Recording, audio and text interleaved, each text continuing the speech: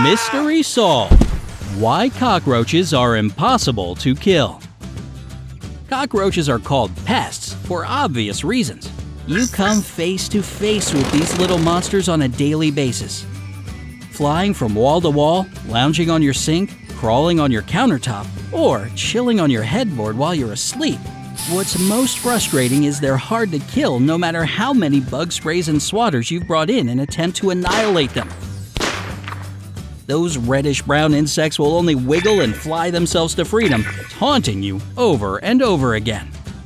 Which brings us to a mind-boggling, hair-pulling, teeth-gnawing question.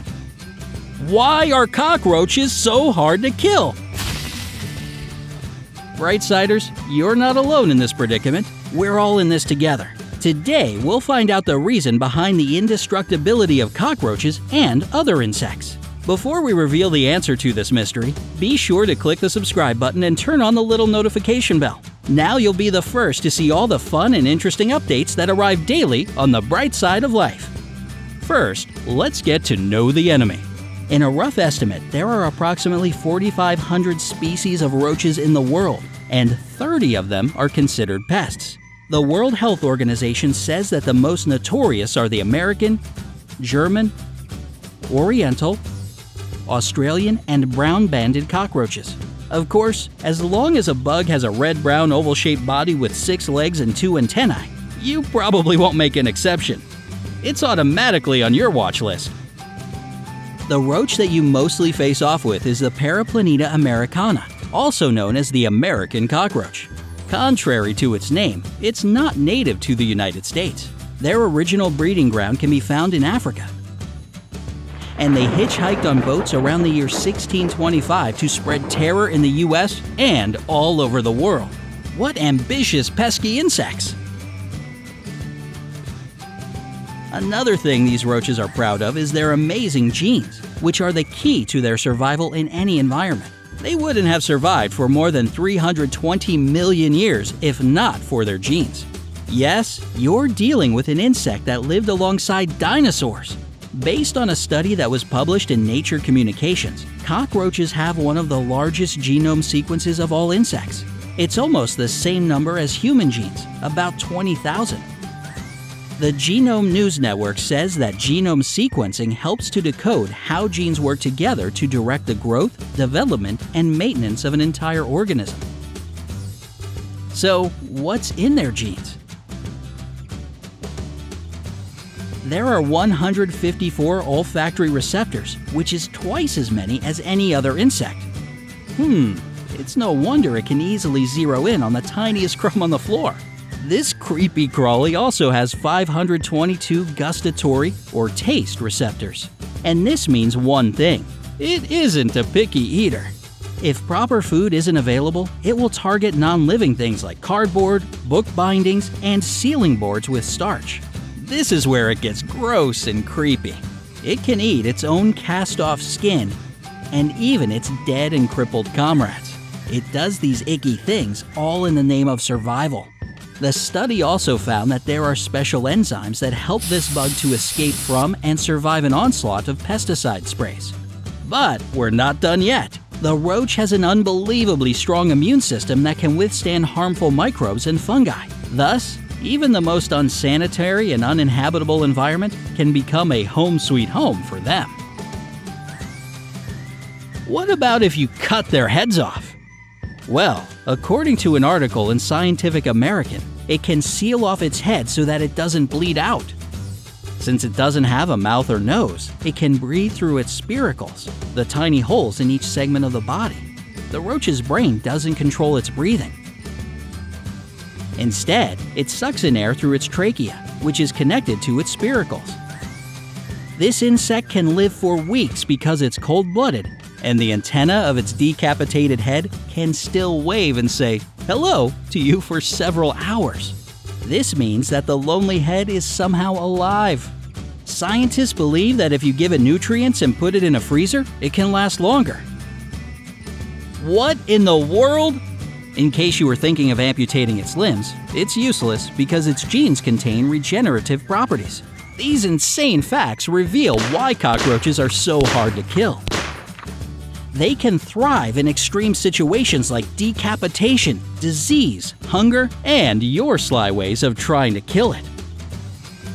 To be fair, let's not put the spotlight just on this common pest. Here are some other insects that are difficult to get rid of. Number 1. Mountain stone weta. As of now, scientists haven't successfully revived a cryogenic human patient. Only a few people have signed up, like this 14-year-old British girl who died from cancer. But we still need to see if these cryopreserved people can be reanimated in the future. Perhaps scientists need a few tips from a mountain stone weta to carry out this effectively. The mountain stone weta is from New Zealand, more specifically the Southern Alps. This grasshopper-like insect was already roaming the earth during the prehistoric era, just like cockroaches. The nocturnal flightless bug contains special proteins, which prevent ice forming in its cells. The mountain stone weta undergoes diapause, insect hibernation. It freezes itself during the winter using the antifreeze in its blood, and it thaws out when spring arrives. Now we know how this insect survived the Ice Age. Number 2. Bed bugs. Good night, sleep tight, don't let the bed bugs bite, is a cute yet serious warning for children and adults alike. These bloodsuckers can give you the most annoying red itch of your life. In research published in Nature Communications, scientists finally figured out why this bug is so difficult to get rid of. First off, they're zombies in real life, or actual living fossils. In fact, they look exactly the same even after 200,000 years.